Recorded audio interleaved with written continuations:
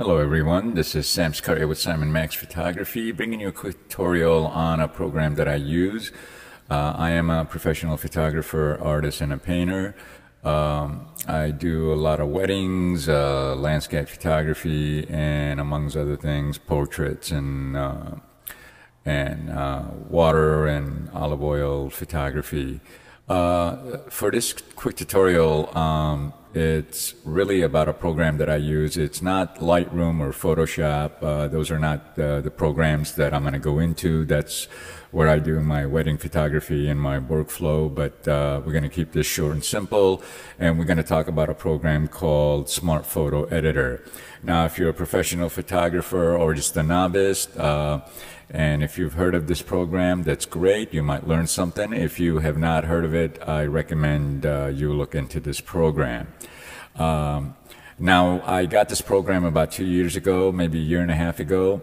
I downloaded it from www.smartphotoeditor.com, and I believe it was a 2 weeks to 30 days. I'm not sure, but I think it was 2 weeks, a free trial. All you need is basically a email address and create a password, and you could use it. Now, when I did download the program, the only bad thing about it is I believe you could not save the photograph. You can do all the effects, but you cannot save the photograph. So within probably about 7 minutes of playing with the program, I ended up buying it. I loved it so much, and I thought it would be a useful thing or a useful tool in what I do. So I went ahead and bought it. I think it was like $45 to $50, just to be on the safe side. I think it was around that price. And I did an electronic download, and I have not had any issues with it at all. Also, I want to let you know that I do not work for Smart Photo Editor. This is not any plug-in for them. I do not get paid for this. I just love the program, and I just want to put some of the ways and the things that I do in my workflow and how I use this program to hopefully help you in enhancing your photography. Okay, so let's go ahead and dabble into it and see what we can do. Now, what I'm going to do is I use an iMac here, and I have this desktop photo of this beautiful mountain scene. And as you can see, unfortunately, I did not take this photograph, but I love this photograph. Even though it's kind of washed out, you could see the sky is a little bit kind of washed away, and some of the mountains here are kind of just bland, where the dark is not as dark, the light is not as light. It all seems to be like one kind of one shade of a color. So what we're going to do is enhance this photograph and make it better, and hopefully you'll see what I'm talking about. Okay, now I'm using this photograph just to give you an idea of how I do my landscaping, okay, using Smart Photo Editor. So let's go ahead and open Smart Photo Editor. I'm not going to go into details of what it does.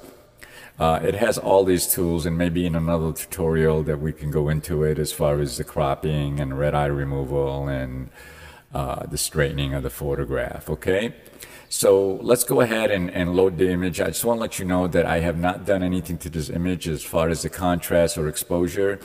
Basically, all I have done is cropped the photo into a rectangular look to give it that landscape look. Okay, so this is the original photograph, and let's go ahead and open a effect gallery.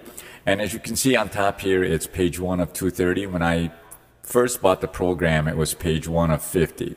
There are 12 effects on each page. Now imagine 12 effects on 230 pages. It just goes on and on. And what's great about this program is people that use it are allowed to actually create their own effects and name them and submit them to Smart Photo Editor. None of them are turned down, which is great. And they are embedded in the program, and anybody can use them, such as I or you or whoever. And what's great is it's named after you. And you know, if a photographer finds your effect useful, then more power to them to use it. So that's what's great about it. And what I also like about this program is you can actually layer all the effects on top of each other. There are certain programs that when you do layer an effect on top of another effect, it really takes away from the first effect that you did, and it kind of throws it off. So I'm just gonna go ahead and do a quick tutorial here and just show you how I work with landscaping, okay? Now normally I don't go beyond like page 5 for my landscaping, but feel free to use any effect that you want, and it's not gonna really hurt your photograph at all. Just go ahead and press a button and see what it does. Now up here is showing you what the photograph looks like in each effect, but since they're so small you can't see them, let's go ahead and open the grid view down here so we can see them bigger. Okay, now the first effect I want to add is called the contrast realistic, and that's created by Tony. And as you can see on the left hand side, they have sliders. If you're not satisfied with the way he has it, you can go ahead and tweak the sliders to fit, you know, your photograph or your mood. Okay, so let's go ahead and click on the contrast realistic here and see what we can do. We're going to go ahead and confirm it by pressing the button, and as you can see up here, here's the original photograph, and here it is with the first effect. Now if you're happy with your photograph as far as just 2 effects, that's great. Just go ahead and file and save it. Okay, and that's fine. Now you can see we've darkened these areas a little bit, but it's still a little bit washed out, even though the sky is a little bit bluer.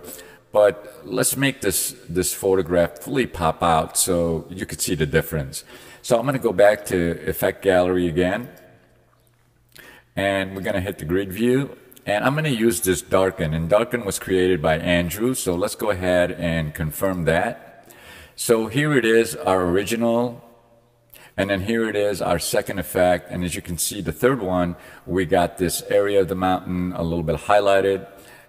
This is a little bit darker, the sky is a little darker, the blues are richer, but still I'm not happy with this. I want to bring it out more to life. I want to see the cracks, I want to see the sunlight glimmer off the mountains. So let's go ahead and click on effects menu here and hit the grid view.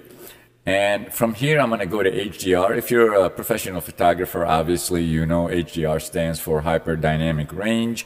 This is where 5 photographs are taken from the lightest to the darkest, and the middle one being the correct exposure and the correct aperture. And 2 other photographs in between are all combined together to give you the correct highlights, the correct shadows, and the correct midtones for the photograph. So let's go ahead and click on HDR and confirm it. And as you can see, now we have a little bit of color. We have the sky, the blue is just popping out. We have a little light where the dark areas were, a little bit of color. You could see the cracks a little bit better compared to the original one and compared to what we have now. Now what I want to do is bring out a little more highlights in this area and in these area to make the sun like more looking like a shimmer of light off the rocks. Okay, so let's go ahead. There's one more effect that I love and I use, and I believe that is on the second page. So let's go ahead and go to the second page, and this one is called Accentuated Lighting, and this one's also done by Tony. So let's go ahead and click on it, and voila. You could see a little bit of highlights here. The dark shadows are dark, but yet you could still see the highlights. The snow is much more richer. The sky is brighter. Some of the details in the mountains that we pulled out here, they're just amazing, especially in this area right here.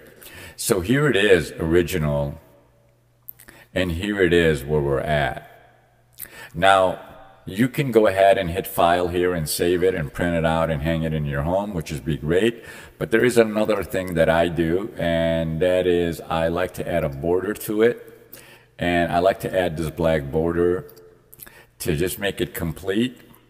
And there you go. This is a $1 million photograph that we took, and it was washed out, and yet we brought life to it. So hopefully this tutorial kind of gave you an idea of how I work.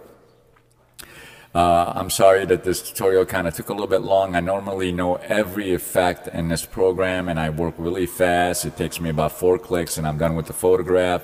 But just for the tutorial, wanted to go a little bit slower so you guys can see what I do.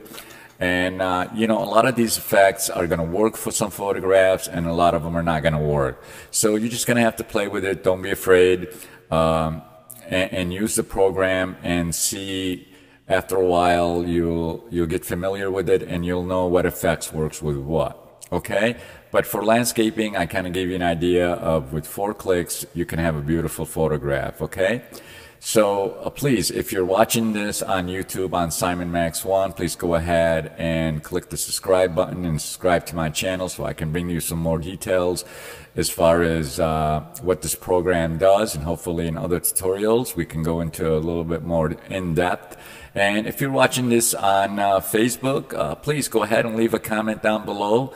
I would appreciate any feedback, good or bad. And if you have any questions, please write them in the comments, and I'll be glad to answer your questions and help you out any way I can.